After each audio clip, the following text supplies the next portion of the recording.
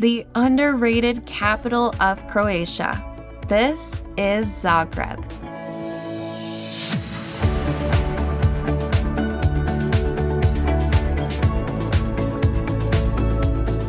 Distinguished by its Austro-Hungarian architecture, this northwestern Croatian city is the perfect place to visit if you want a more local Croatian experience. As most visitors head to the coastal cities such as Dubrovnik and Split, Zagreb often becomes overlooked. But after watching this video, we hope you'll add the city to your Croatia itinerary. At the center of Zagreb, you'll find the majority of the top landmarks and some hearty Croatian cuisine. From thousand-year-old cathedrals to bustling outdoor markets and stunning city parks, join us as we explore Zagreb's city center. Let's begin our journey at Jelačića Square. This is Jelačića Square. It's a very popular spot for locals of Zagreb to meet up at, so we thought we would start up over here, and that is Ban Josip Jelačić. He was the Ban of Croatia in the mid-1800s, and he was known for abolishing serfdom and essentially lifting up the working class. This is actually a really beautiful square, not just because of that statue, but if you look behind, you can see all these beautiful colored houses. You can see the blue and yellow trams running through the streets. This is genuinely just such a beautiful little spot for you to spend some time and take in the sights.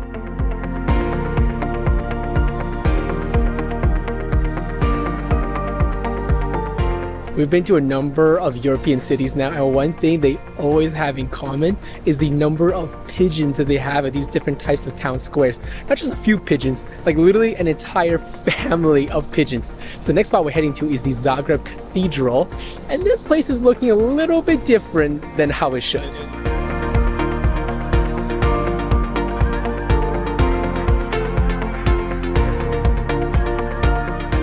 There's actually so much construction going on here. I think they're restoring it for like the 1000th time. I mean, this church is almost 1,000 years old. And it was once even damaged by the Mongols in 1242. That's insane. So I think they're just gonna try to really bring it back to life and restore it to its original style. And it's absolutely stunning from what we can see. And it's kind of cool that you get to see the elevators going up, the spires up and down. That's pretty cool.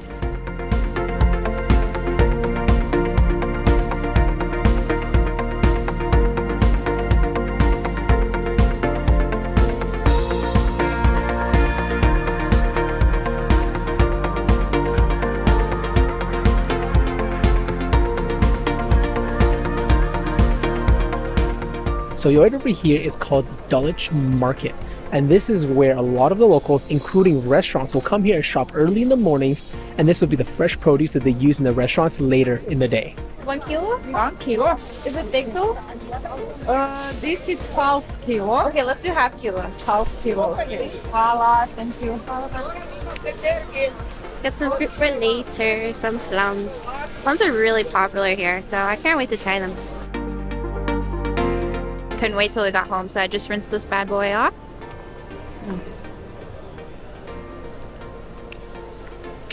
Yum, yum, yum. It's actually way sweeter than I thought. Yeah? Plums, for me at least, are generally pretty sour. This is like really sweet. Oh wait, that's a pit. I can't eat that.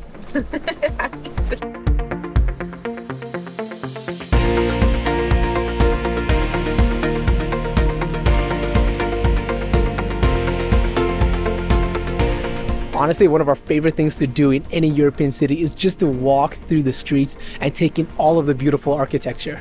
And this street particularly is called Jelačića. It's a pedestrian walkway only, and it's packed with restaurants. Pretty much at every step there's one, and a lot of good cheap eats. So if you wanted to come out in the evening and enjoy a little bit of nightlife, some live music, some great drinks, and good food, this is the place to be.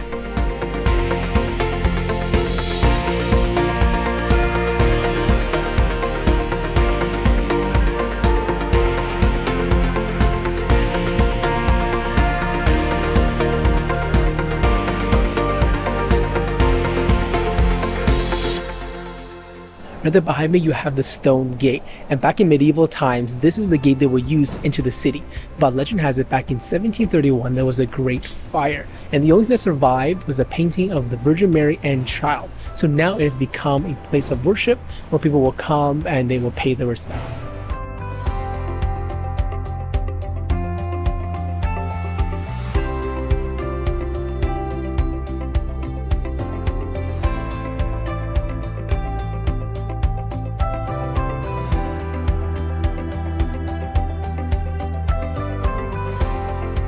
We just entered the Greek tunnels. This is so cool. This was built back in World War II. This was also used during the Homeland Wars when Yugoslavia was breaking up. But the coolest fact of all, this was used to host some of Zagreb's first underground raves. Like, this would be such a cool spot to host a rave. Unbelievable.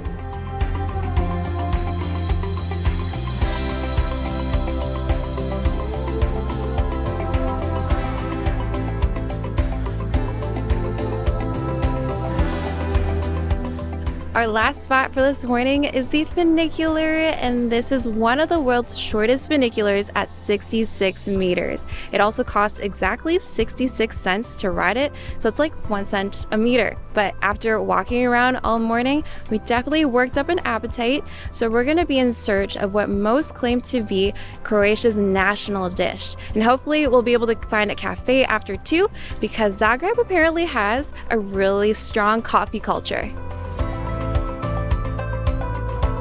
So we'll do one salty cheese. One salty. And then we'll do the walnuts and honey. Walnuts and honey. This is Strukli. It's a traditional Croatian dish made with dough, and it's got a bunch of different fillings, and it's gratinated with cheese and baked.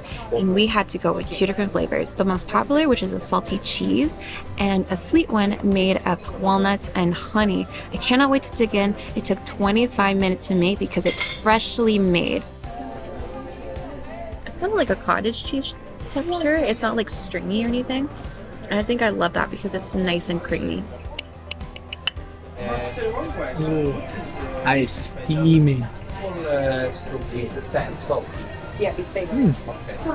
really good. Super subtle sweetness, but that cheesy one, that's the one I like the most. You see the sign? Coffee lovers only. We had to get our kick of caffeine this afternoon, and we came by Kralja, which is one of the most popular coffee spots here in the old city of Zagreb. And then when we came in, it was such a warm welcome, and we got to check out the machinery that they use to make the coffee. And the coffee beans are such high quality. And so is this menu. So nice and sleek. And there are 3 specialty coffees that they have here. One of them we had to try. It's called the Choco Cookie. And I'm assuming it's going to be my favorite because it's toasted with hazelnuts on the top.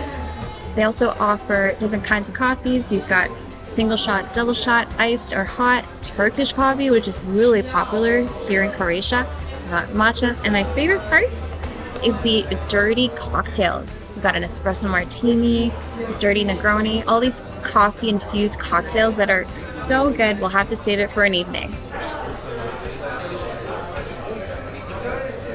Oh yeah. Bitterness of the coffee mixed with the sweetness and the nuttiness of the chocolate and hazelnut. That's my favorite.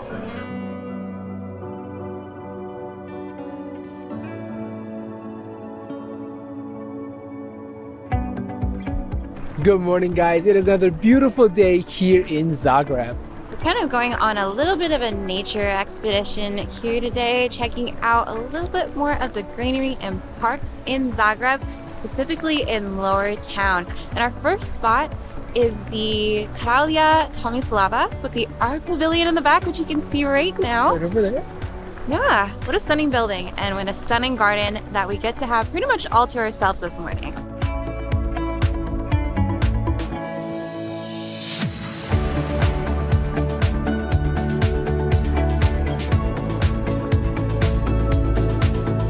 This is actually such a peaceful way to start your morning. There's actually significantly fewer people here than we expected, and they have these benches all around this beautiful water fountain. So you get to just enjoy the art pavilion without all the crowds. I think I'm gonna sit here for a little bit, just hear the sound of the fountain and all the greenery around us.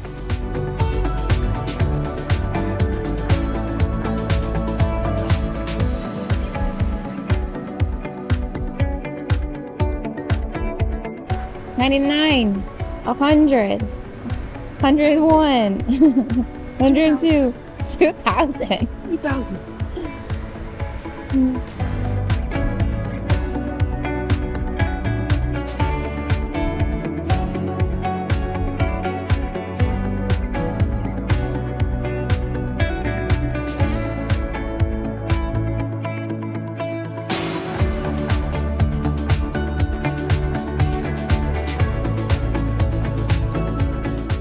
Jason found a really great find. It's called Ficlek. It's well rated, so close to the first square that we checked out yesterday where we started our journey.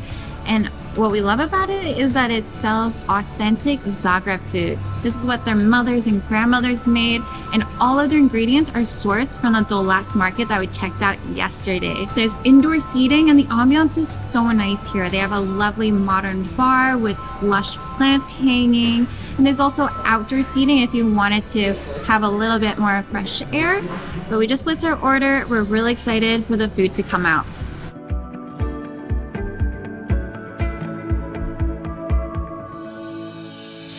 The meat is so soft, and it's got like little bits of potatoes in there, and I just love the sourness. It just cuts right into the fattiness of the meat. So delicious. Got some turkey, and of course the flatbread pasta that's on top.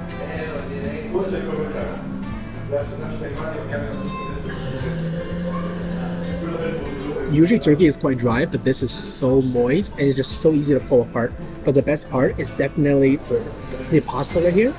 It's not super crunchy. There's a lot of butter in here, and that just makes it taste so good and fragrant. That wraps up our time in Zagreb, and we're ending it where we started at the Jelačića Square. It was such a blast seeing the different landmarks as well as grabbing some good food. We'll catch you guys in the next adventure.